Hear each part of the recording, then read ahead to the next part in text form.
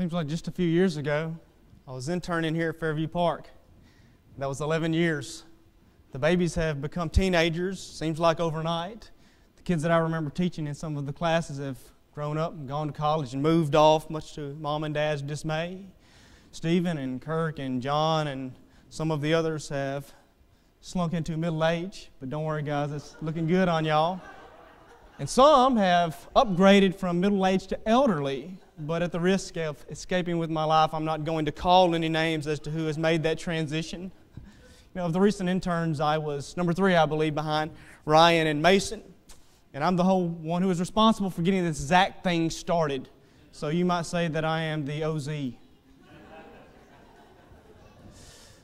I preached here part-time and preached around 7 years before I entered into full-time ministry. And I went around to a lot of different places and was blessed to be able to travel around to a lot of different congregations, mainly in Central Arkansas. Usually didn't get return visits, but I didn't get the memo and didn't stop. However, I can tell by visiting, you can tell a special congregation whenever you just step into the building. You can tell if there is genuine love there among the brethren that are there. And you can tell if the fellowship and the kindness and the warmth is there permanently, or if it is only there on Sundays and on Wednesdays, or if it extends beyond that.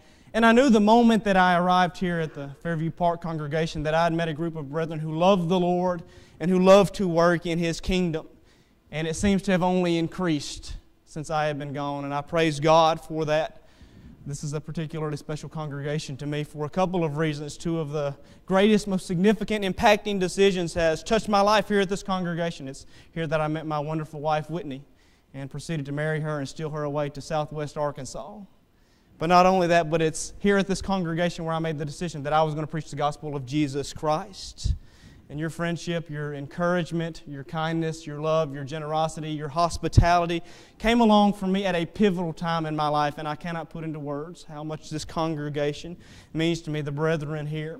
And to this day, I remember you in my prayers, and I'm thankful that God is working here in this congregation and is doing great things in this congregation. And I'd be remiss if I didn't express my appreciation to Dennis, who let me tag along behind him for the 3 months that I was here in the work that I was doing. But I'm appreciative for the invitation to come and be back a part of this lectureship. It doesn't say a lot about the taste you have in preaching, but it does say a lot about your long-suffering. And so I'm thankful to be able to have this opportunity to come back and be with you all. To all who have come out at 7 o'clock and are probably going to be here at least until 10:45, I would assume, around that time. It says a lot about your interest that you're willing to give up that kind of time on a Saturday evening to come and hear things of God's Word. That says a lot about you. And while I could continue carrying on, I'm going to cease those personal sentiments right there. You came to hear God's Word proclaimed, not to hear me reminisce about days gone by. To my brothers in arms, though, I'd like to say you have done a wonderful job. I'm so thankful for the Word that you have brought, the good Word that you have brought and shared. And I want you to know that I pray for you, and I pray for your works, and I'm thankful to labor beside such capable and able men. And to this church, none of us would be where we are doing what we are doing in the capacity that we are, were it not for you. So God bless you in that work as you labor in that and as you continue in that. Suppose you were to go back to Jerusalem 2,000 years ago, and you were to ask people, tell me about this Jesus fellow. You might be surprised to hear some of the people say Jesus was scandalous.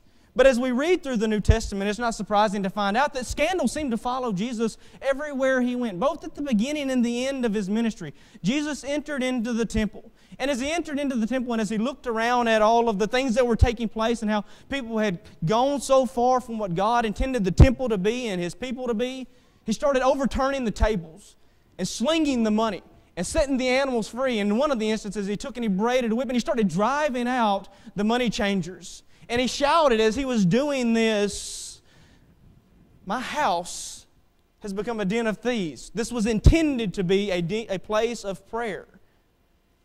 No doubt the people that would have witnessed that would have said, who does he think he is calling this temple my house? And who does he think he is acting that way in the temple of God? You see, as Jesus traveled around, scandal seemed to follow Him everywhere He went. But it wasn't just His actions that were scandalous. During those times, many of the things that Jesus taught and preached were scandalous as well. Things like, if your eye causes you to stumble, pull it out and throw it away. Because it's better to enter into life with no eye than it is to be cast into hell with that eye. Things like, if you want to be my disciple, then you've got to hate your family. You've got to hate your own life, or you're not worthy to follow after me. Things like, if you want to be perfect, go and sell everything that you have. Give it to the poor, and come follow me. But out of all of the scandalous things that Jesus said and did, perhaps the most scandalous thing that He ever told was a parable that we refer to as the parable of the prodigal son in Luke 15. And you're probably thinking, how is this heartwarming story about love and grace and mercy scandalous? And the answer is, in short, context. Our removal from the context in which Jesus' listeners would have heard this parable prevents us from understanding it and perceiving it and hearing it as they would have. You see, these Jews would have had certain perceptions. And before we jump into this parable, I love this parable and I want to get right into the story, but we need to lay the groundwork because I want you to be able to understand and appreciate the impact that Jesus is telling this parable would have had on the people who were standing around listening to Him. So we need to just understand a few things before we get into this parable and talk about that so we can appreciate how they would have heard it. We need to understand, one, the Jewish perception of God. I think just a good way for us to understand that is to think of John the Baptist. You remember when he came onto the scene? As those Pharisees and the religious leaders went down to see Him, you remember He said, "What are you doing, you snakes and vipers? Who do you think you are to claim Abraham as your descendant? Don't you know God could raise up children of Abraham from the stones?" What He was saying is, heritage, physical connection to Abraham is not what makes you pleasing to God. And the Jewish perception of God was that it was governed by distance and it was governed by fear. And the people were constantly reminded under the old system of Jewish worship, they couldn't come anywhere close to God. And that relationship was separated. There was the priesthood, who the people, they couldn't enter into the presence of God. They had to cleanse themselves. They had to purify themselves before they could go and before they could worship. And then they had to have an intermediary to kill this animal for the sin that they had committed, to cleanse them before they entered into the presence of God, to offer the sacrifice, to offer the various types of worship. When they went into the tabernacle or into the temple, those who were able to go into that point, there was this veil that stood in the holy place, separating the holy place and the most holy place. They were constantly reminded, there is this vast gulf between me and between God. And so they were governed by distance and fear as they considered their relationship with God. And as I just mentioned, their perception of themselves was that we're children of Abraham. And because we descend from the lineage of Abraham, we're God's people. And you can go and you can read a passage from Micah. I'll read that real quick from Micah chapter 3. Micah writes to the people, and what he says to them, "Hear, heads of Jacob and rulers of the house of Israel, you who abhor justice and twist everything that is straight, who build Zion with bloodshed, and Jerusalem with violent injustice. Her leaders pronounce judgment for a bribe. Her priests instruct for a price, and her prophets divine for money. Yet they lean on the Lord and say, Is not the Lord in our midst? Israel had become corrupt, and they had perverted justice. Their leaders began to sell judgment to the highest bidder. The priests would instruct only those who could afford to pay them. Her prophets had gone the way of Balaam. Yet despite the wickedness that permeated Judah, they leaned on the Lord. They leaned on their heritage and said, Is not the Lord among us? God would never forsake His people. We're Jews. That's how they perceived themselves, connected to God simply on the basis of their physical heritage. We need to understand their perception of the sinner to appreciate this parable Jesus is going to tell. In the book of Luke, he records an account where a Pharisee invited Jesus to come into his home. And in that gospel, as they're eating there, the sinful woman, apparently of ill repute, had gotten word that Jesus was there. And so she makes her way to this house, and she enters in where Jesus is dining. And as she kneels before Jesus, tears of sorrow begin to fall on the Savior's feet. And she takes this perfume box and breaks it open and begins to anoint His feet with oil. And you ladies, you can appreciate this in a unique way. And she began to bend over and wash Jesus' feet, to clean the dust and the grime off of them with her tears that were falling in with that ointment on there. But she did that using her hair. This is perhaps the most pure and sincere example of repentance that we have in the Bible. Yet Simon, who represents the faithful Jew, the law-abiding Jew, was thinking in his mind, if this man had any idea what kind of woman this was, he would not let her touch him. Because that's how the Jews viewed the sinner.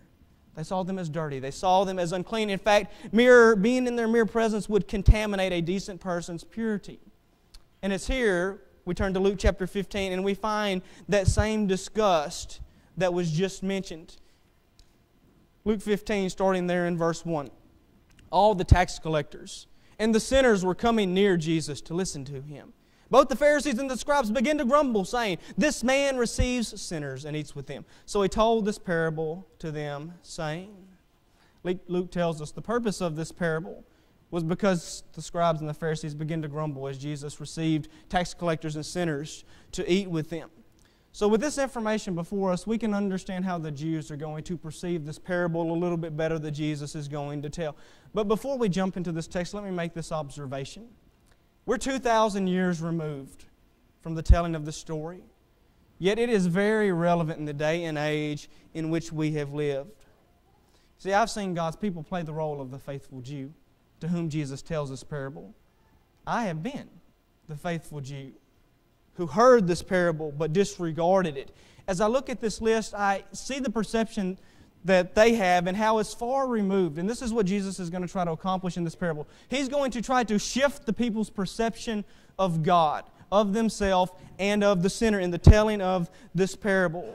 But as I think about Christians, as I think about us as God's people, we're oftentimes like those Jewish leaders, those religious Jews, because we often equate intimacy with God with irreverence. We think of God as this tyrant who sits upon His throne just waiting for us to step out of line so He can strike us down and punish us and be just. And we're confident in our salvation when we're being good, but we're fearful of our salvation whenever we make a mistake because we think God doesn't want anything to do with us any longer. Our perception of God is governed just as theirs was, with distance and with fear. It comes and it goes. Just like those Jews, we boast in our heritage. We have the acts of worship down to a science. We have the exact formula for salvation. We have scriptural authority for everything we do. And because we worship with the sign that says Church of Christ, the scriptural name on the door, we're safe. We lean on that and we say, is not the Lord here among us? We lean on our heritage. And we find confidence in that. And all too often, like the religious Jew, we look down our nose at the sinner. Maybe they come into our assembly. Maybe we see them on the street. But as we look at them, we see them as filthy and unclean. And we don't want anything to do with them because that would dirty our pure hands. And we miss what the Pharisees and the Jewish leaders did. They missed a soul that was in need of saving. And so Jesus tells this parable to correct people's misperception about God, about sinners, and about themselves. Misperceptions that are still alive today. As He's telling this parable, I can imagine the people that were listening to it gasping in surprise at some of the things that Jesus is going to say. Because they're going to expect certain characters as this parable unfolds to respond in certain ways to different things that happen. And Jesus is going to tell that not according to their expectation, but He's going to tell that and reveal to them a side of God that they haven't been able to see. Let's read a few verses here, and we're going to focus our perspective on that of the Father here in the story. There's so many lessons that can be taken from Luke 15. But we want to focus on the perception of God and see how Jesus describes Him for us in the parable of the prodigal son. There in Luke 15, starting in verse 11. He said, a man had 2 sons. The younger of them said to his father, "Father, give me the share of the estate that falls to me." So he divided his wealth between them. Jesus' audience would have been shocked to hear the father's willingness to be humiliated. Even from our perspective, as we read this 2,000 years removed and many cultures far and away from this one here, we can tell that there is some disrespect involved on the behalf of this young man.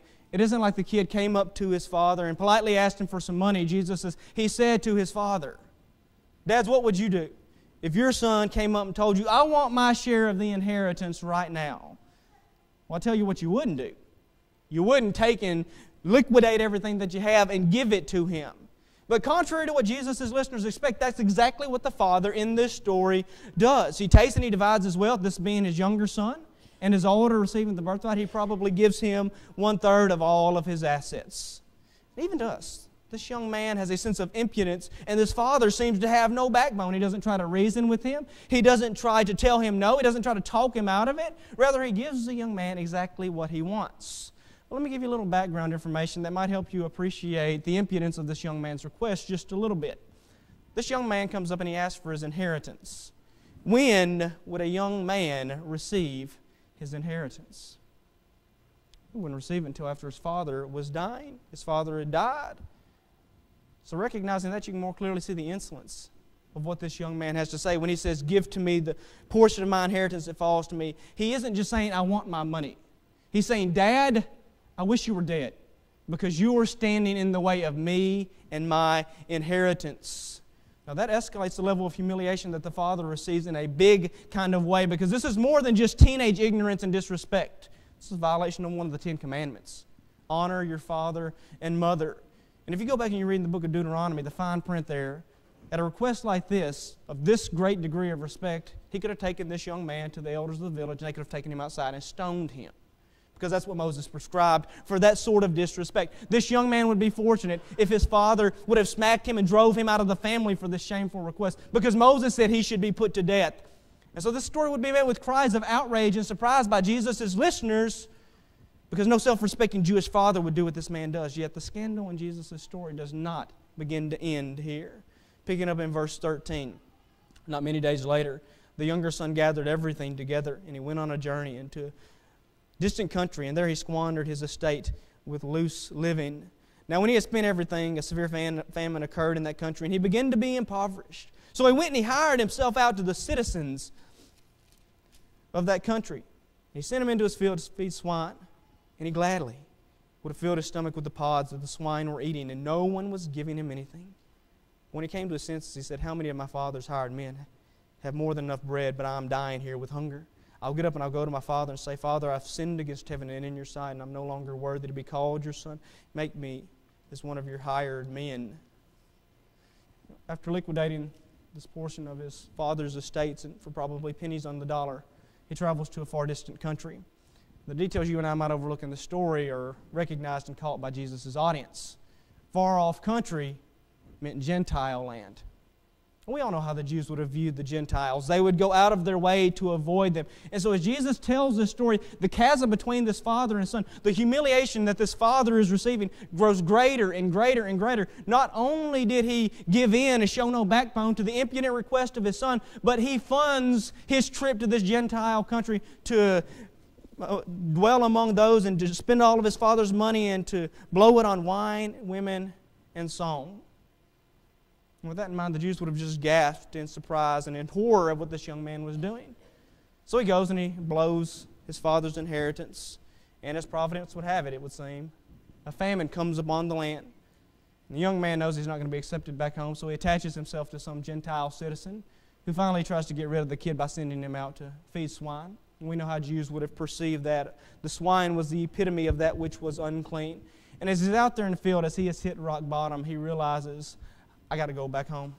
I'm going to die out here. Verse 16 sums it up well. No one was giving him anything. You know what the Jews are thinking when they hear this?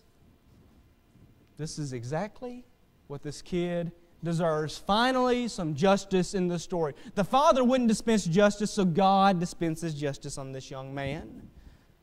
He wasted his inheritance. He shamed his father, he dishonored himself, and he's getting what he deserves.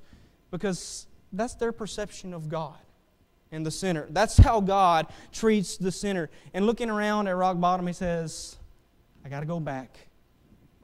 I got to go back. I'm going to confess my unworthiness. And I'm going to beg my father, not to take me back as a son, but to take me back as perhaps a day laborer, where I'll work for him for the rest of my life.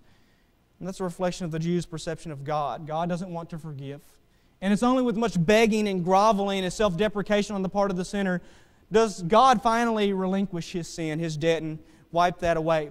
That's what the prodigal anticipates the father to do, because that's how the Jews perceive God to be. But listen to Jesus as he yanks the rug out from under his listeners' feet. There in verse 20, so he got up and he came to his father. But while he was still a long way off, the father saw him, felt compassion for him, and he ran and embraced him and kissed him. This verse changes everything. It's obvious in the parable. This prodigal is represented by the sinner and the tax collector. And this father is represented by God.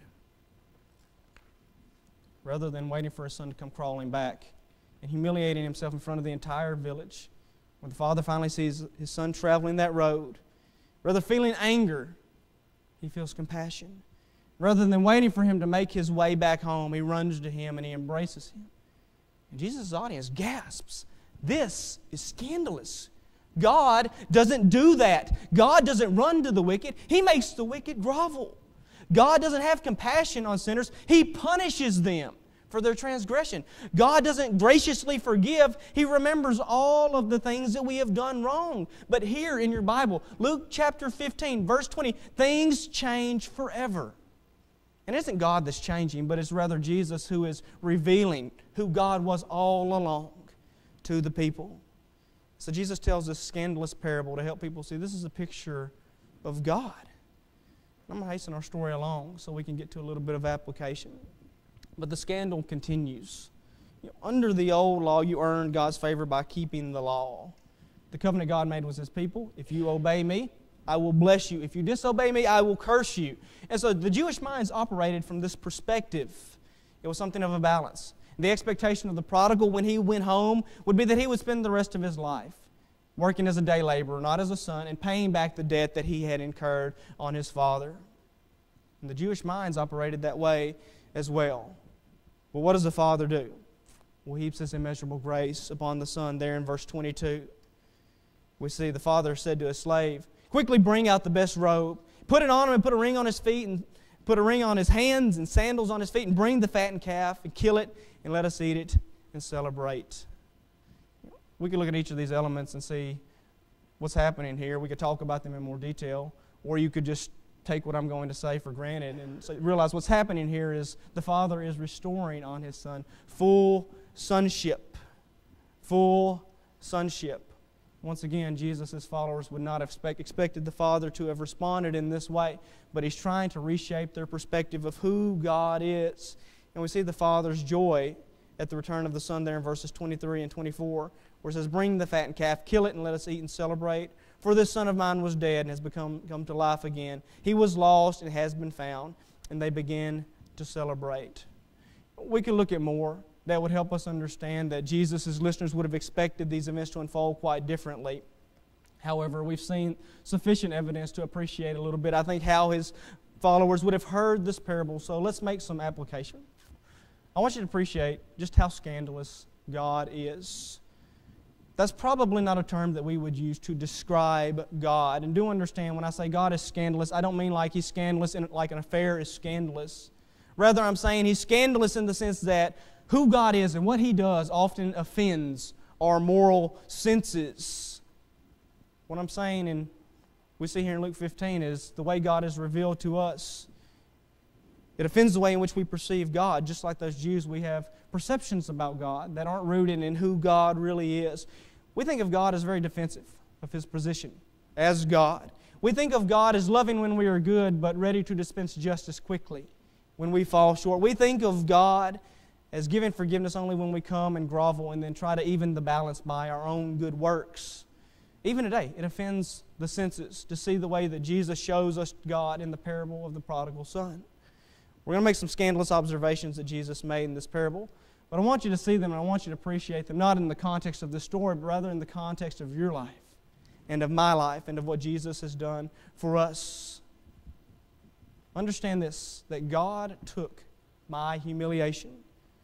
I don't know if you caught onto this, but in this parable, as Jesus is telling it, the prodigal is the one that should be receiving humiliation. But each time the prodigal does something in which he should be humiliated, the Father steps up and does something even more incredible, thus bringing the humiliation rather not on His Son, but on Himself. Rather than shaming him publicly at His impudent request for an early inheritance, the Father intercepts the shame and takes it on Himself by giving in to that request that His Son makes. Whenever the prodigal does return home, rather than making him take that walk of shame, where he would have been criticized by the village citizens who would sneer at him, the Father disgraces Himself by doing something that only a slave or a child would do.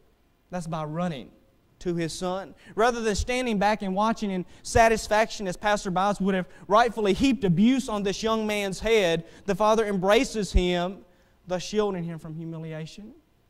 And here in the presence of everyone, before a harmful word can be said, He calls for the things that restores full sonship on this young man. And Jesus tells this story because our scandalous God did that for you, and He did that for me. See, sin carries with it shame. And I deserve to bear mine. And you deserve to bear yours. But in Jesus, God steps in between us and the accuser, and He absorbs all the shame that was mine and yours to bear. And Isaiah prophesies about this in Isaiah 53, where He writes, surely our grief He Himself bore, our sorrow He has carried, yet we esteemed Him stricken, smitten of God and afflicted. He was pierced through for our transgressions. He was crushed for our iniquities. The chastening for our well-being fell upon Him. And by His scourging we are healed. All of us like sheep have gone astray, each has turned to his own way, but the Lord has caused the iniquity of us all to fall on Him.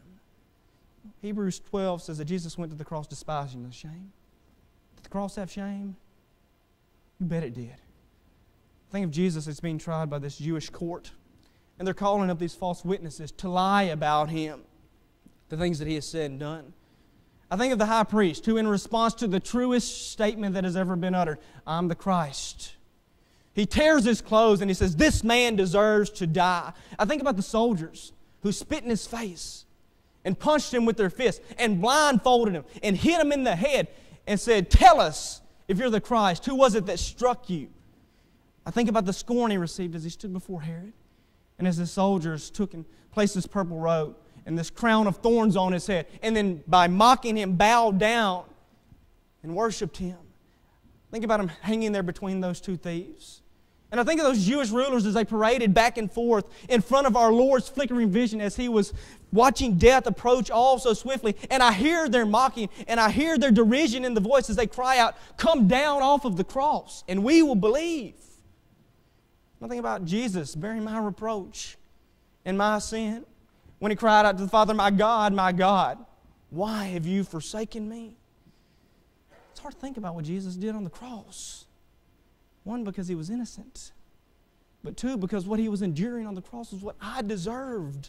That was my shame, and that was my humiliation. But in Christ Jesus, scandalous God steps in front of me, and He wraps His arm around me, the Creator and the Savior, and He takes the shame that belongs to me. And it's amazing to consider. In spite of what I have done, God is still eager to forgive me. Notice I didn't say He was willing to forgive me. God is eager to forgive me.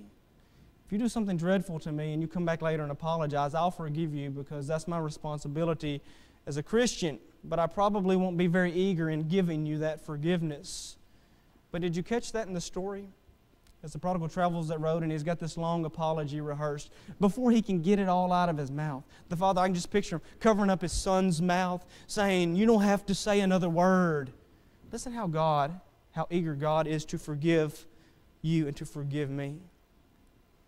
For God so loved the world that He gave His only begotten Son. Don't tune out. Don't stop listening just because you know that verse. And just because many people abuse that verse. Listen to those words. Comprehend those words. Absorb those words. For God so loved the world that He gave His only begotten Son. Because those words right there capture the eagerness of God to forgive our sins. Can you fathom?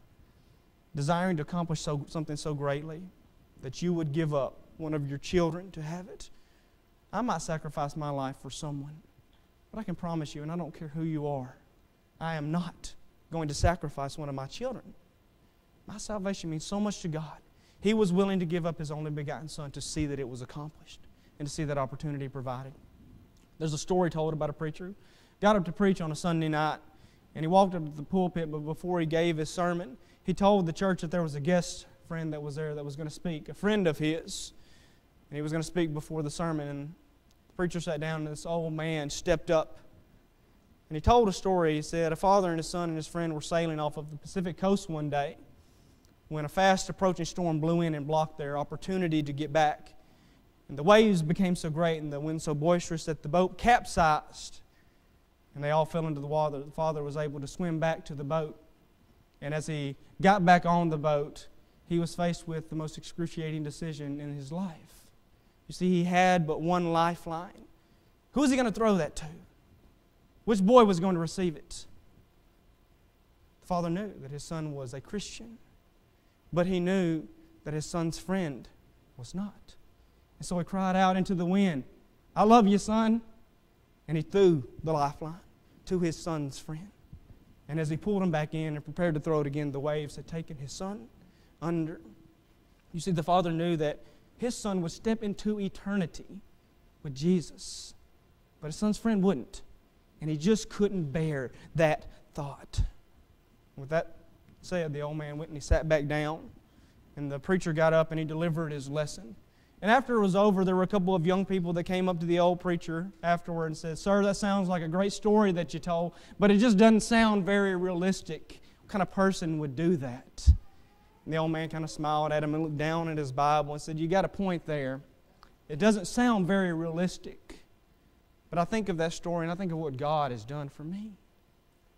But you realize that your preacher is my son's friend. For God so loved the world, He gave His only begotten Son." Scandalous God. Do you struggle finding confidence and security that your soul rests safely with the Lord? Look with me real quick in Romans 8. I don't want to give anyone false hope, and can't thank Jason enough for the sermon that he brought that goes just hand in hand with mine. Because when you start talking about God's grace and God's mercy, as he's pointed out, it has been abused. And it's not to be abused when you look at it in the context of everything that God says. God's grace requires that we work not for our own goodness, but that we work in His kingdom. He has created us for those good works. And I don't want to give false hope to a person who is living wickedly and living in fear of God and in fear of their salvation, because that person has a right to. But I want to speak to those of us who are doing their best, because I've talked to too many Christians who are walking in the light, who are doing what they should, who are giving God their best, but they're not perfect and they do stumble, but they're not practicing sin. But the person who's doing that has nothing to fear. Listen to Paul there in Romans 8, starting in verse 31. "What then shall we say to these things? If God is for us, who is against us? He who did not spare His own Son, but delivered Him over for us all, how will He not also with Him freely give us all things? Who will bring a charge against God's elect? God is the one who justifies. Who is the one who condemns? Christ Jesus is He who died, yes, rather, who was raised, who's at the right hand of God, who also intercedes for us." You comprehend the depth of God's love for man and His eagerness to forgive our sins. His desire for you and His desire for me was so great that He didn't spare His own Son. And God is the judge. And how will He who not freely gave us His Son, in Him not give us all things? Satan can stand and he can accuse us all day long of our past faults. But if we believe in Jesus and we live by faith and we repent from those sins and we turn and we walk in the light and we give God our best, He does not hear a word that the accuser brings against us. He has shown us how eager He is to justify those who come back to Him in faith, because He was willing to give up the most precious thing He had. Is God eager to forgive? You bet He is. If you walk that road of repentance, what you will find is not a Father who is waiting to rub your face in your sin and to punish you, but you'll see a God who is ready to receive you and forgive you and has been looking for you from the moment that you left. And I know that because that's what our scandalous God was willing to give up so that He may have me. We could talk about God's immeasurable grace. Let me tell you how this story would have gone if I were to have been the one who have told it. It would have been quite different. The father in my story would have forgiven his son, because that's what you have to do when somebody does wrong and then they try to make that right. But he would have tested his son to see if his repentance was real. It would take some time for that trust to regrow. He would have set up a 5-year payment plan where this young man could have restored all that he lost to his father. Then if perhaps after that time he'd shown himself trustworthy, he would be restored to the full position of sonship. But that's not how God tells the story. With our Heavenly Father, there is no repayment of debt. Our slate's wiped clean. There is no proving ourselves. If I'm sincere in my repentance, God will forgive. There's no 5-year waiting period before sonship is restored. He interrupts our apology. He says, "Bring the ring, bring the robe, bring the shoes. My son who is dead is home." And His grace is immeasurable. His grace is scandalous. And you can see that in the story, because when He gives His son those possessions back, who would they belong to? Well, they would have belonged to the older brother, because the young man took his and he blew it all. That's absurd.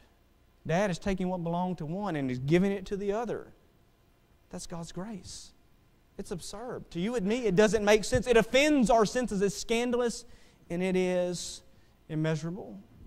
And finally, we see God's joy at our return. When the prodigal comes home and celebration begins to ensue, the older brother comes up and he sees the lights and he hears the music and he smells the food and he calls the servant and says, "Hey, what's going on?" And he tells him, "Your brother's come home. Your father's throwing a party." Well, he's mad.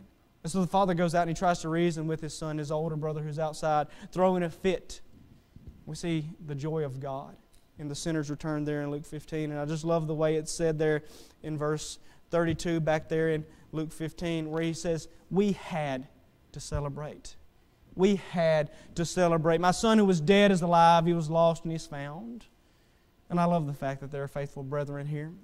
I love the fact that those whom I left here those many years ago are still faithful and still serving the Lord. Permit me to say that God looks at you with joy, knowing that you have remained faithful. But do understand this. There is more joy, there is more celebration in heaven, not over the 99 who are safe and secure, but over the one who was lost and comes back to the Lord. And God, our God, scandalous God, is right there in the midst, celebrating our return. Many people have looked at this story that Jesus told and they have observed rightly there's no ending. And that's led some people to conclude that's because the ending is for all of us to write. You see, we all have to write our own ending to this story. What's the older brother going to do? Because he's kind of just left there as the father goes back in. We have to determine how we're going to respond to God's acceptance and forgiveness of the sinner. But let me suggest the story actually does have an ending. And its ending is as scandalous as the rest of the story. See, after begging his oldest son to go back in and rejoice with the family, the father returns to the celebration, and the oldest son follows him back in. And there, in the midst of all of the people and the festivities and the joy and the celebrating, the older brother kills the father. That's how the story ends. You know how I know that? Because you go back to verse 2. And you read there that Jesus told this parable because the scribes and the Pharisees were complaining, "This man receives sinners and eats with them." The prodigals are the sinners. The father is God. The older brother are the Pharisees and the scribes. And as we read through the gospel account, what did the Pharisees and the scribes and the Jewish rulers do to our Lord? Well, they took him, they tried him, and they hung him on a tree, and they murdered him. So let me ask you this question. How will you respond to scandalous God? Which of the two sons are you? Are you the prodigal, or are you the good son? Well, here's a little secret in the story. There are no good sons. Both of these sons are lost for different reasons. And the older brother, he may not see it, but he is as far off as the prodigal at the end of the story. There are two kinds of sinners. There's sinners who know it, who realize it, who can recognize it, and who gracefully and gratefully receive the grace of God when they reach that point of rock bottom. And then there are those who put on a pretense of righteousness, thinking themselves to be right with God, but all the while being just as needful and just as dependent upon God's grace as the prodigal. So the story and the question that all of us has to answer is, how will your story end? Will you come just like the prodigal and confess your need for God and His mercy and His goodness and His grace? Or will you stand on the outside looking in, being jealous of those who are forgiven, think that you're good enough to merit the sonship that God has given you? If you've wandered away from the Lord, the encouragement of this story is, come back. If you've sinned and you've left Him, will you give heaven a reason to rejoice? Will you give God a reason to celebrate? Will you come confessing your sin, turning to the Lord, seeking His forgiveness and His grace? Will you give heaven a reason to celebrate?